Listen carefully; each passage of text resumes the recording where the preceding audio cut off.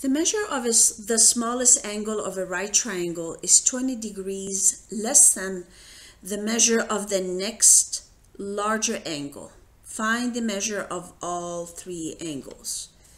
So they told me I have a right triangle, meaning one of the angle must be 90 degrees. So here's my triangle, and this is my right angle, which is a 90-degree angle. Okay? And they told me that the smallest angle is 20 degrees less than the next larger angle. So if this is my smallest angle, this would be the second larger angle, and this would be the largest angle. So they gave me the smallest angle in terms of the next larger angle. So this is what I want my variable to be. So if I let any variable you want, I'm going to let x be the measure of the second larger angle. So this one would be the x. This is the second largest angle. And the smallest is 20 degrees less. So that means this angle right here, I don't have room, so I'm going to write it down here, x minus 20 degrees.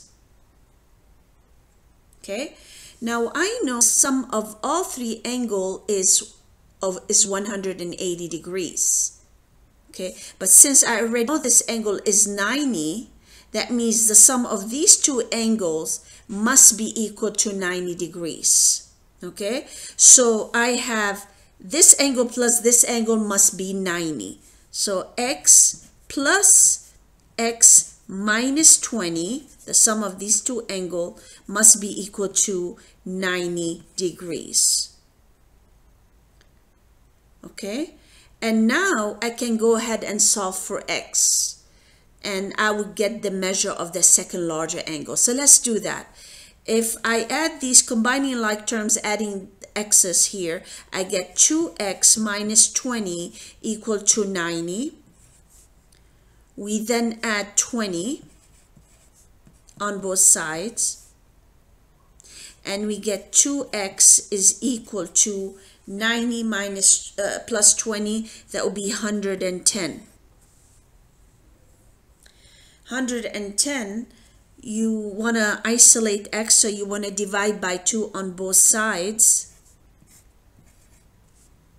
and that would give me x. X is 110 divided by 2, or just 55 degrees.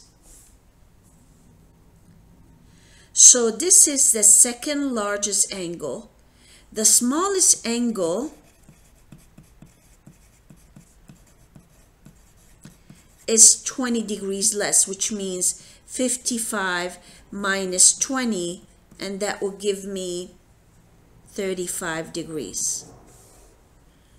So what are the measures of all three angles? Well, smallest angle is 35 degrees, 55 degrees, and the third one is the right angle, which is 90 degrees. So these are the measures of all three angles.